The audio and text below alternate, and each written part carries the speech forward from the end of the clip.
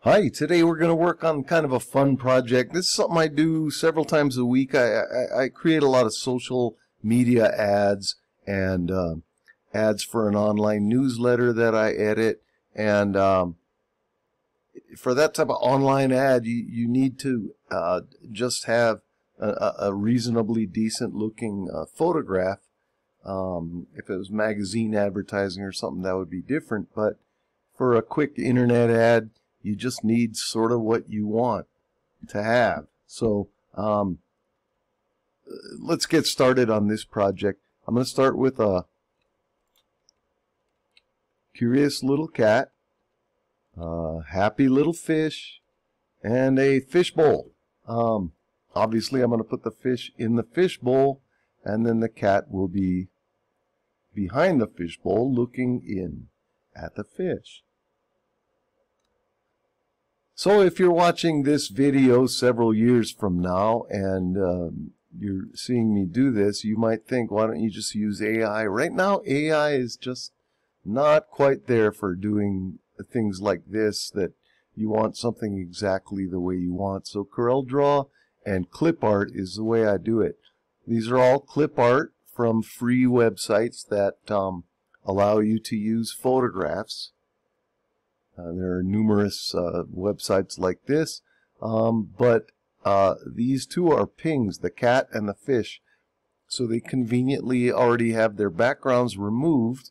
If we had to remove the backgrounds, that would be an extra step, but I've done a few videos showing how I would do that using vector objects, which is one of my favorite ways to delete a background.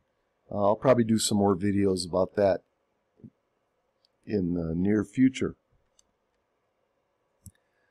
Now the fishbowl is a JPEG, which means it does not have a transparent background.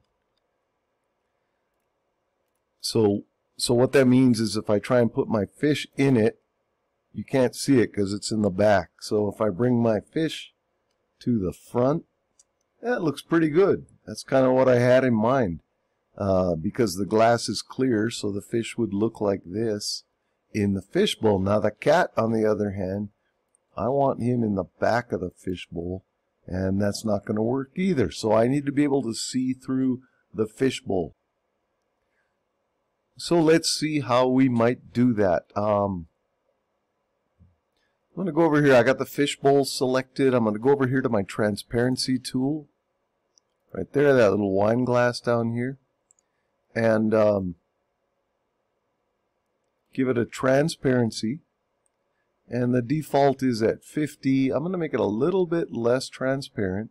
Now, if you've ever seen an object behind a fishbowl, you may think that this isn't really how it would look, but for a photograph like this, it gives it a little bit of a realistic look, like it really looks like the cat is behind the fishbowl.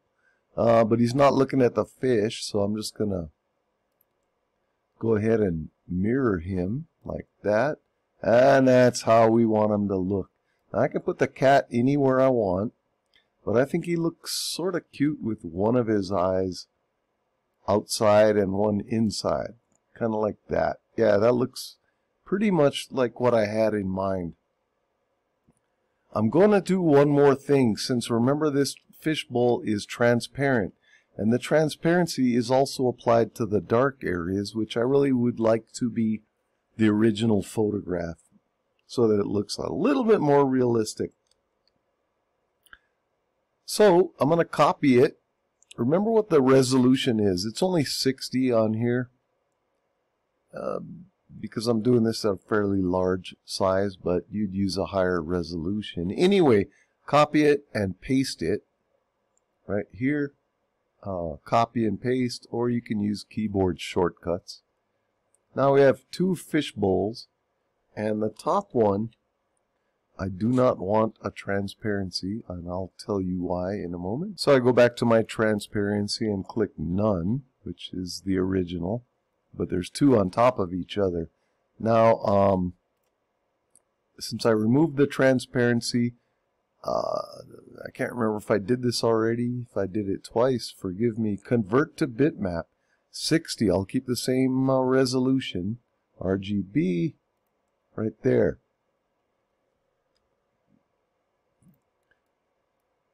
And remember, I have two. One is transparent or semi-transparent. The other one is not. All right, so if I go to Edit Bitmap, that takes me to Corel PhotoPaint.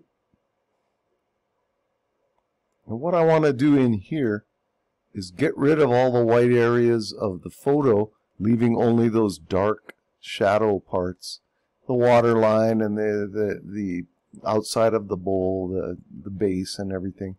The way I'm going to do that in this case is I'm going to go up here to my mask tool. I'm going to create a mask using my magic wand, and that detects edges. Now, magic wand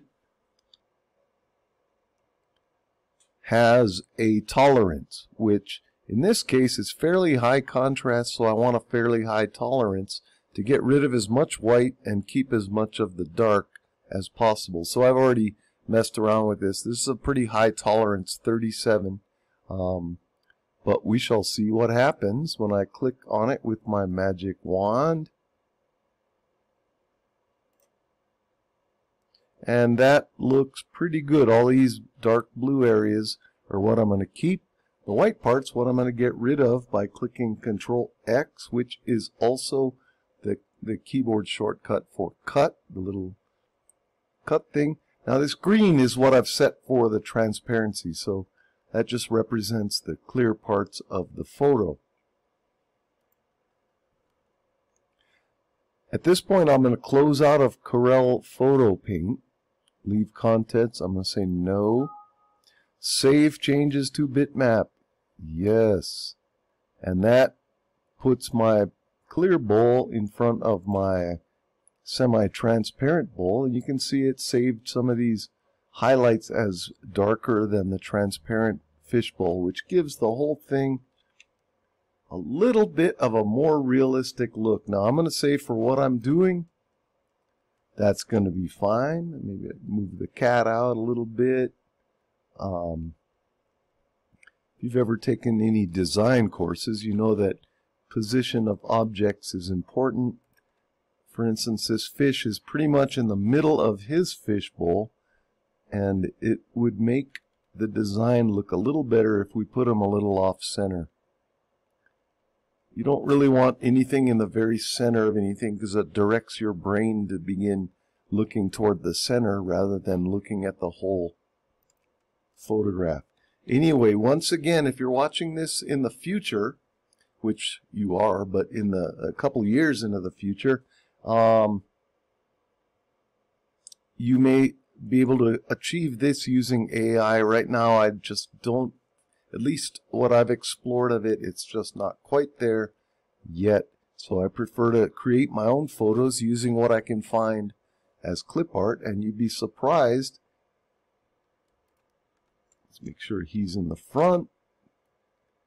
Give him a little more on here. There you go. That, for me, is going to work, and that was kind of fun. I hope you enjoyed it too. Practice with some of these techniques. You can create a lot of photos. You know, if you wanted some food or something and you want it on a plate, I do that all the time for ads for my club. And yeah, it really makes it easier to look for what you want, and it doesn't have to be a complete photo. You can create your own because you know how to use CorelDraw and Corel PhotoPaint. So practice with these, and I hope your next project goes well.